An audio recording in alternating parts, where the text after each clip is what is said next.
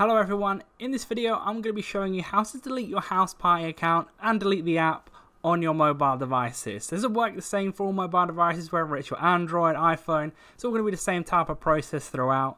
So first of all, obviously you're going to want to go ahead and click on the Houseparty app.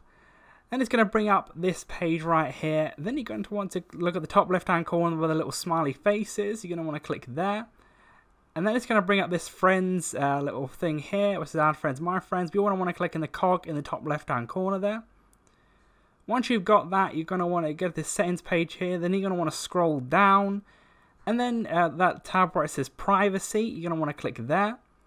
And then as you can see, it says the privacy, it says privacy policy, and then it says delete account. You're going to want to click delete account there. This is, are you sure you want to delete your account? You can never get it back.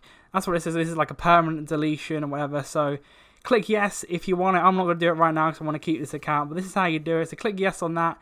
Then it's going to delete your account. The app will still technically be on your phone. So if you want to delete the app, obviously you just want to delete it. Like on iPhone, you can just like hover over it, click it in, and then say delete app. You can do that. Same type of thing on the Android, etc. It's going to be the same process on whatever mobile device you have. But hopefully that got you all the steps there, and that's going to help you out. So leave a like on the video if that did help you out. Subscribe for more videos like this. Click on other how-to videos on screen for Houseparty and other apps, etc. But that's it for now. I'll see you in the next video.